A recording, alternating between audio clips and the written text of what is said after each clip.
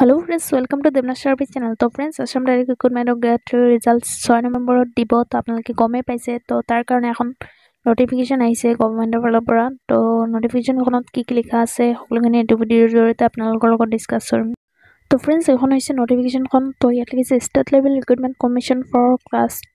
3 post will be declared on 6 November 2022 and the same will be made available in the official website of Board of Secondary Education Assam sebaonline.org from 11 AM onwards. So friends, আপোনালোকে grade 4 ৰিজাল্টখন আপোনালোকে 6 নৱেম্বৰ অৰ্থাৎ অহাকালি আপোনালোকে check কৰিব পাৰিব 11টা বজাৰ পৰা আপোনালোকে নিজৰ ৰিজাল্টখন চেক কৰি ল'ব পাৰিব যেটো ৱেবছাইট দিছে sebaonline.org ৱেবছাইটত আপোনালোকে লগইন কৰি পেলাই আপোনালোকে নিজৰ ৰিজাল্টখন চেক কৰিব পাৰিব তাৰপিছত লিখিছে successful candidates of the written examination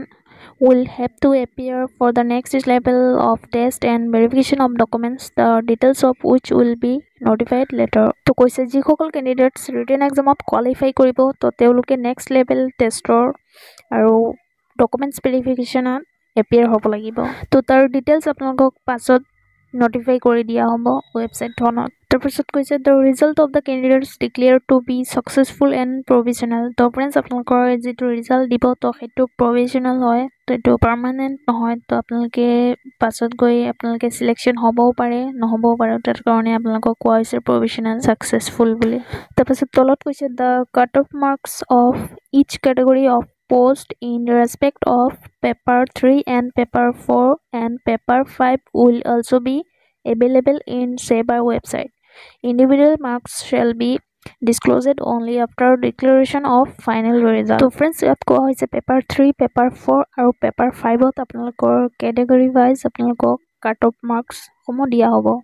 তো যেটো paper 3 high secondary levelৰ আছিল তো high secondary levelৰ যিসকল category আছে যিবোৰ category আছে general OBC SC ST বোৰক separately আপোনালোকৰ cut off mark ওলাব ঠিক তেনেদৰে fourth যেটো পেপাৰ আছে fourth পেপাৰত গ্ৰেজুৱেচন লেভেলৰ এক্সাম হৈছিল তো তাৰ কাৰণে আপোনালোকৰ সেপাৰেট কাট অফ ওলাব OBC জেনাৰেলৰ SC ST সকলোৰে সেপাৰেট কাট অফ মাৰ্কস ওলাব তাৰপিছত যেটো পেপাৰ 5 যেটো ড্ৰাইভাৰৰ এক্সাম হৈছিল তাৰ কাৰণেও সেম কাট অফ ওলাব জেনাৰেল OBC SC ST সকলোৰে বেলেগ বেলেগকে কাট অফ মাৰ্কস দিয়া হ'ব আৰু তাৰপিছত কৈছে ইন্ডিভিজুৱেল মাৰ্কস কোনে কিমান মাৰ্কস পাইছে এতিয়া আপোনালোকক নিদিব যেতিয়া আপোনালোকৰ ফাইনেল ৰিজাল্ট ডিক্লেয়াৰ কৰিব তেতিয়াহে আপোনালোকক কিমান মাৰ্কস পাইছে তেতিয়াহে দিয়া হ'ব টোটাল কিমান মাৰ্কস পাইছে আপোনালোকে দুটা টেষ্ট মিলাই তেতিয়াহে আপোনালোকে জানিব কিমান মাৰ্কস পাইছে তো फ्रेंड्स ভিডিওটো যদি ভাল লাগে ভিডিওটো এটা লাইক কৰি দিবা আৰু फ्रेंड्स আপোনালোকে যদি এতিয়ালৈকে আমাৰ চেনেলটো সাবস্ক্ৰাইব কৰি নাই প্লিজ সাবস্ক্ৰাইব কৰি ল'ব আৰু বেল আইকনটো প্ৰেছ কৰি ল'ব ভিডিওটো শেষলৈকে দেখাৰ বাবে ধন্যবাদ